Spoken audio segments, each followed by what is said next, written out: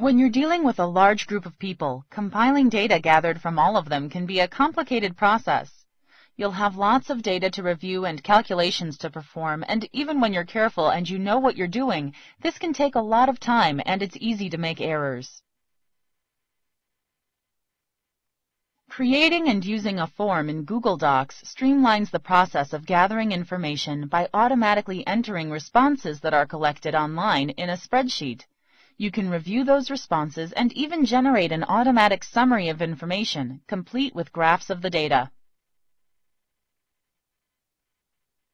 You created a form that you sent to a number of people.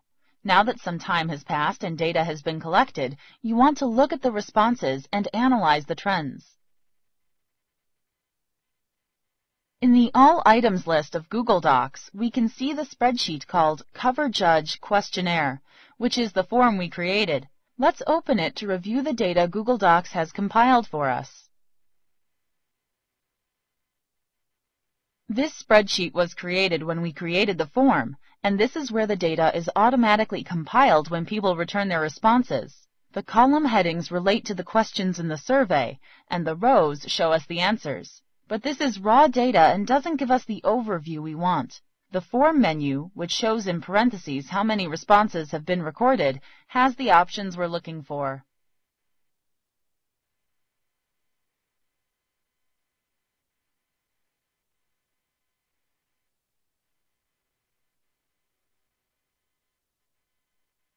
On the Form menu, we have a few choices to make.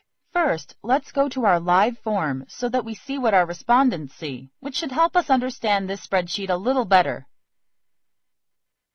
Here's the form we created as it appears to the people filling it out. It has a basic theme applied and, from top to bottom, a text entry question, a multiple choice question, a rating scale, a list from which to choose, a checklist, and a paragraph entry.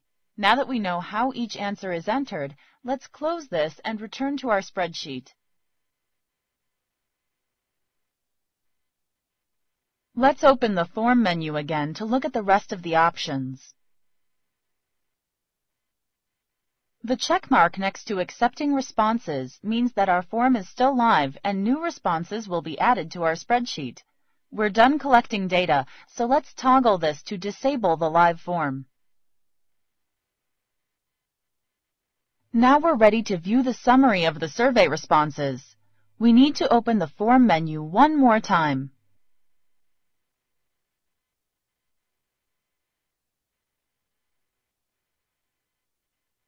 Here's the summary of the data provided by the people responding to our form. Notice that text entries are listed in order, and the responses to our multiple choice question are shown as a pie chart. Let's scroll down in this window to see more.